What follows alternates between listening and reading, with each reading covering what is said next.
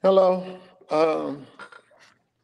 Today is the big day. I go see my surgeon, my anesthesiologist for my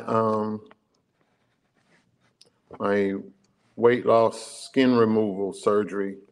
That's going to be on October 6th. Having this loose skin in my abdomen removed.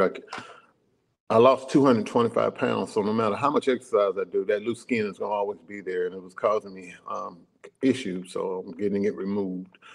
I'm a little nervous, but I'm also excited. This weight loss journey has been, for the last 7 years, has been a life-changing experience. I'm gonna do another video later on today when I'm going to actually meet my surgeon, and they mark me all up and everything, and my anesthesiologist. I'm real excited, but I'm nervous at the same time because at my age, you never know. Things could happen. But for those of you that have battled weight gain and health issues over the years, you understand how much this means. This has all been a life-changing process for me. So I'm thankful that my insurance approved the procedure to be done. I've been fighting to try to get it approved for a couple of years now with another insurance company, but the insurance I have now, they approved it, and I'm thankful. Because it's medically necessary, it's not cosmetic. I have to get rid of this loose skin because of rash and irritation and all that kind of stuff.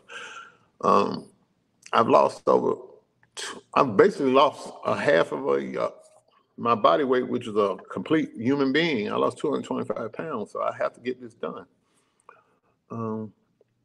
Yeah, because my arms are toning up because I go to the gym now, so I'm not worried about that in my chest and my thighs. It was just the skin on my abdomen. I can't get it to go away.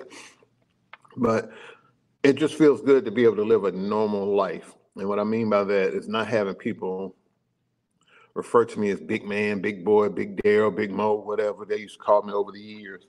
And for the last 7 years, I've just been recognized as just plain old Daryl, and I love that. And that's a good feeling.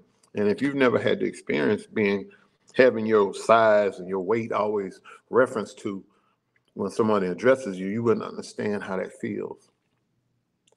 But I haven't had to deal with that in the last 7 years. I'm just plain old Daryl, and I love that. I'm thankful for that. I'm just Daryl. No big Daryl, no big Mo, no big D, no big man, big boy, none of it. Just plain old Daryl, buying his clothes off the rack. I'm thankful. But I'll be back later today when I go to the surgeon and the anesthesiologist. I'll post some pictures and videos. I'm documenting my journey because I'm trying to encourage and help somebody else that's coming behind me or that's considering doing what I'm doing. Have a good day.